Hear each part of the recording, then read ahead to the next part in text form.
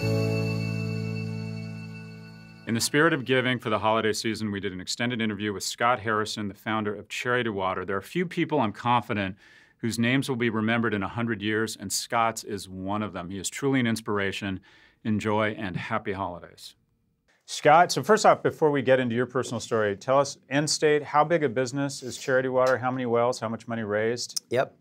So we're in our 11th year. Yep. About 270 million raised.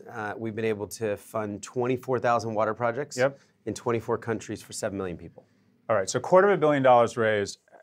Get us to day zero. Tell us about Scott Harrison right up until the launch of this thing and what inspired you and brought you to this. Well, it's an unlikely path. I was a nightclub promoter for 10 years in New York City. That's how we met. That's how we met. I moved here at 18, kind of partying lifestyle, 18 to 28, worked at 40 different New York City nightclubs over that time. And just realized at 28 I'd become emotionally bankrupt, spiritually bankrupt. I had betrayed, all semblance of faith and values from my past, and made a huge life change. I sold everything I owned, wondered what the opposite of my life would look like, and I began to apply to humanitarian organizations I'd heard of, the UNICEFs and Peace Corps and Save the Children of the world. I'm denied, of course, by all these organizations because they're serious people and I'm some, club kid. And finally, one organization says that if I paid them $500 a month and I was willing to go live in Liberia, I could volunteer. So I gave my credit card details, and my life really changed. I lived in post-war Liberia, a country that Charles Taylor had just completely decimated with a 14-year civil war. And I saw, among other things, people drinking dirty water. And I'd just never seen a child drink from a green swamp before. I sold $10 bottles of Voss water to people in nightclubs that didn't even open the water. And learning that 1 billion people at the time worldwide lacked this basic need that I'd just taken for granted, being born into a middle-class family where water came out of taps. So for me, it was discovering the question behind the question. Learning that over 50% of the disease in the world is caused by bad water.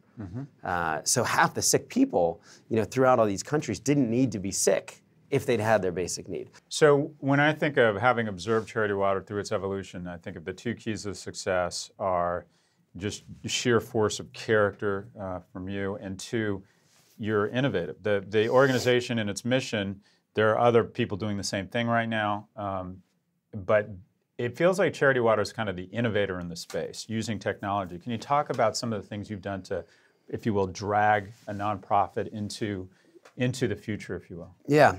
I mean, it was a core value. So we were intentional about innovation 10 years ago when we started. I mean, the three big pillars of the organization, when I started, I had this mission that pretty much everybody could agree on. Like, I never go anywhere and people say, Scott, please stop giving people clean water. Humans don't need clean and safe drinking water. So I had, I realized I was onto something there, a universal good, a universal agreed upon mission. But I had the advantage of being 30, living on walk-in closet floor in Soho, and having none of the trappings of traditional establishment charity. I hadn't come out of the World Bank. I didn't know how the UN functioned. I'd never been inside a bureaucratic charity. So as I start talking to my friends, I realize none of them are giving to charities. They are not giving to these big names that we hear. And I started asking why. And I just absorbed all the objections. I don't know where my money goes. I don't know how much of my money will reach. When I give money, I never see the impact. The charity just keeps asking me for more money. There's a sense of ingratitude from the charity. I really got to start with a clean piece of paper and a group of cynical people around me. And I said, well, what would the perfect charity look like to you? And we came up with these three pillars. The first was just, could we find a way to use 100% of the money? Every penny we would ever raise, every euro, every pound, every kroner, every single cent ever raised would go directly to the water projects. And to do that, we opened up 2 bank accounts, and I said, I'm going to personally try to raise all the overhead separately. I will go find entrepreneurs, business leaders, maybe venture capitalists to help pay for the unsexy overhead, the staff, the office, the flights, the toner for the copier, so that 100% of the public's money could go. And I realized this would be powerful, taking the #1 objection off the table. 2 stats for you. Recent USA Today poll polled Americans, found 42% of Americans distrust charities. NYU did a poll, found 70% of Americans either believe charities waste money or badly waste money. So that's the group I was after. 100% of the money would go. Number two, money wouldn't be fungible. So with these two bank accounts, with the public's money never being touched for overhead, we could use technology to track those dollars down to the destination. So if a 6-year-old girl went out, sold lemonade and said, here's $4.21, we could track all 421 to a village in Malawi, or a village in Bangladesh, or a village in Guatemala where a water project was built. So that was kind of the proof pillar. And we were fortunate, we started the same year Google Earth started, and we realized Google had given us a free place to put all of our water projects so we could make this hyper-transparency bet day one. Other charities were saying, that's crazy. Like, why would you tell people where your wells are? What if they went and they were broken? And we're like, well, we'd want to know that they were broken so we could fix them and figure out what went wrong in the first place. Just this idea of opacity throughout the sector seemed so backwards to us. The third thing was I wanted to build this beautiful brand. And as I looked at the big charities, I found that they typically use shame and guilt to peddle their wares. They made people feel awful about how much they had. And if you looked at the sector, there was no Nike, there was no Apple, there was no Virgin, there was no, today, Tesla. Charities, they sent mail, paper to people. They bought physical mailing addresses. Y'all remember those commercials, the Sally Struthers commercials, and the sad kids with sad eyes, and the flies landing on their face, and the 800 number, beneath the screen, as we all kind of pull out our wallets and say, oh, this is awful. But nobody wants to evangelize that charity. Nobody wants to wear that T-shirt. I remember early on just, likening it to Nike. Like if Nike said, hey, fat and lazy people, turn off the TV, stop eating Cheetos, and go run, it wouldn't work. We wouldn't be wearing the swoosh. But Nike has said for years, there's greatness inside you. You can do far more than you ever thought you could do. So we've just said there's generosity inside you. You have a great capacity for human empathy to care for the suffering of people thousands of miles away. The more you give, we believe the more you'll give, the more this will be unlocked in you. So give away 100%, prove where the money was going. It sounds so simple. Build a beautiful, inspirational, hopeful, imaginative brand. Look at it as an invitation. Come with us because it's awesome. Because we are building a movement to see a day on earth when everyone drinks clean water. Don't you want to be a part of it? Don't you want to tell your kids and your grandkids about it? And then the most important thing is we just wouldn't send people that look like me to actually go do the work. So many NGOs, send well-intentioned Westerners to Africa or India, and they dig wells, and they're not sustainable, and they're not culturally relevant. So our job would be to raise the awareness and the money, get people to care about this issue that didn't affect them, and then all the work would be done through the locals. So we would grow the capacity of their organizations. We would buy them drilling rigs. We would buy them trucks. We would help them hire hydrologists, but they'd be the heroes. They would get the credit. And you've changed the business model. You're trying to, like many companies, moving to more of a software recurring revenue-like model. You're trying to switch to this recurring revenue model. I am. I mean, one of the biggest regrets really was that we didn't do that early enough. We built this extraordinary birthday platform. One of the ideas that we stumbled into that just took off and raised now over $50 million was asking people to donate their birthdays. And instead of celebrating themselves through stuff that they don't want or need, ties, wallets, socks. I mean, we don't need any of this stuff. To turn the birthday into a redemptive giving moment and involve all of our friends and family in something really beautiful, not just in the buying of more stuff. So I stumbled into this years ago on my 32nd birthday, and I thought the sticky marketing idea would be to ask everyone I knew for $32. $32 for my 32nd birthday, 100% would go, and I promised if I raised enough for a well, I would fly out and I would drill it via satellite, live, for all the donors to see. I wound up raising $60,000. I'm like, wow, everybody has a birthday. Nobody needs more crap. And we saw this explosion of this idea. A 7-year-old kid in Austin, Texas, starts knocking on doors asking for $7. He raises $22,000.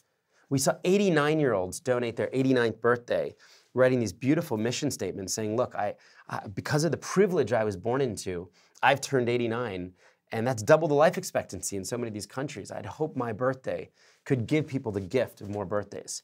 So that idea just kind of took off, but the problem was that people only did one birthday. They had a great experience. They would donate their 16th or their 69th or their 4th birthday. They would say that was a great experience, but then they would actually take our idea to another charity. You might do your birthday for clean water this year and for hunger the next year and for health the following year. So we never had recurring revenue. Every January 1, we would start at zero. So if we raised $40 million, I would look at my wife January 1 and say, oh my gosh, how could we ever do that again? Like, I don't know how I could work harder. I went on 96 airplanes last year.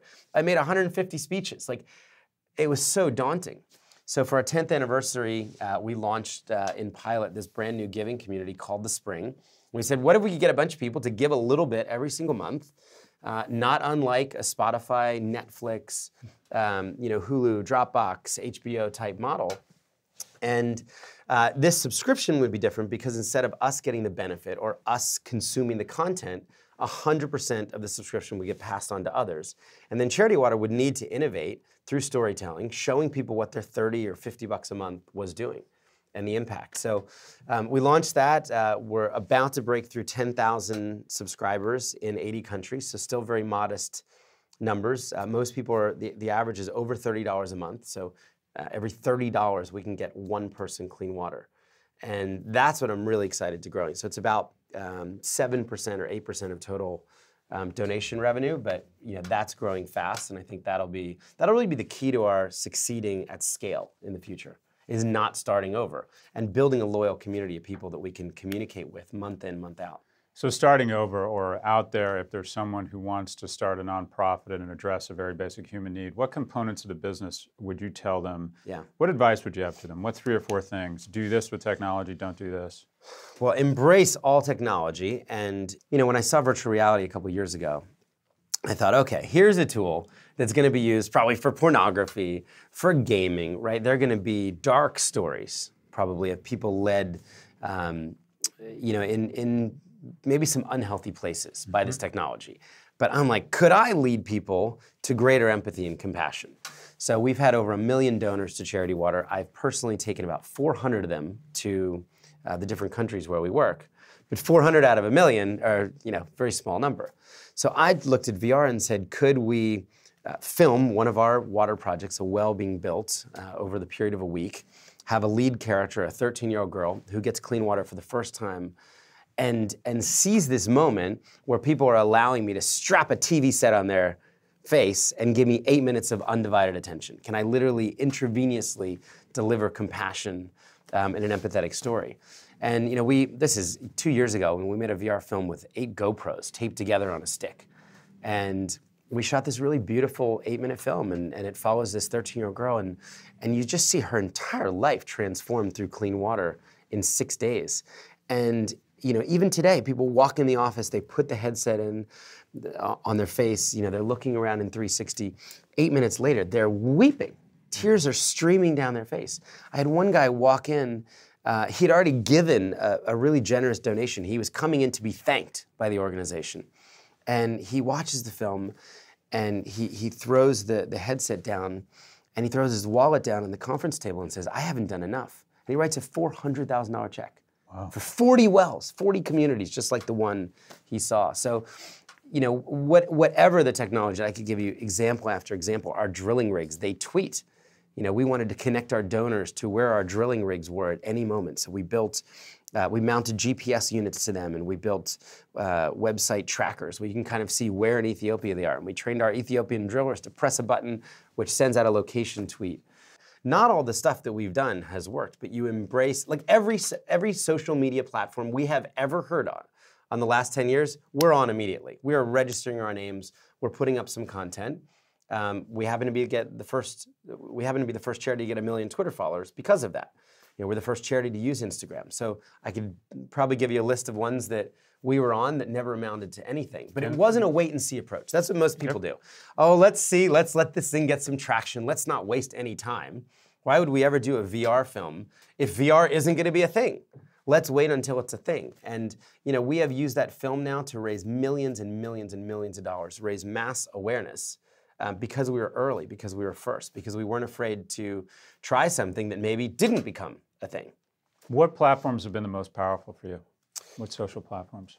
Instagram is great because we're such visual communicators. Mm-hmm. So we're constantly putting out photos and videos, dirty water, wells being drilled, people drinking clean water, the stories. I think that's probably now the most. And how many followers on Instagram? I think we're like 350,000.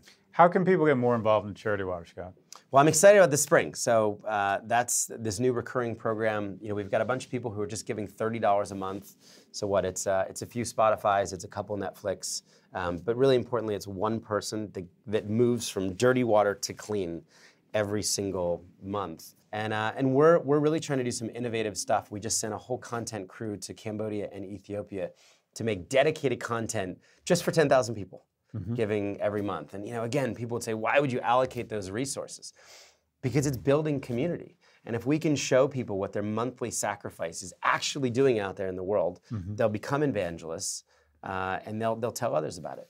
And charitywater.org is the best place to get charitywater.org. Yeah, and typically at the end of these conversations, when I'm speaking to someone who's been incredibly successful in their chosen domain, I say, what advice would you have for a young person thinking about a career? And this is a more difficult question. What advice do you have for a 30-year-old man or woman that doesn't feel, I don't know, satisfied and rewarded in their life as you did? Yeah, I would say you got to reclaim your values. I mean, for us, it's values, it's integrity above all else. I mean, we make every decision, is this the right thing to do? I could give you so many examples where we took the hard road.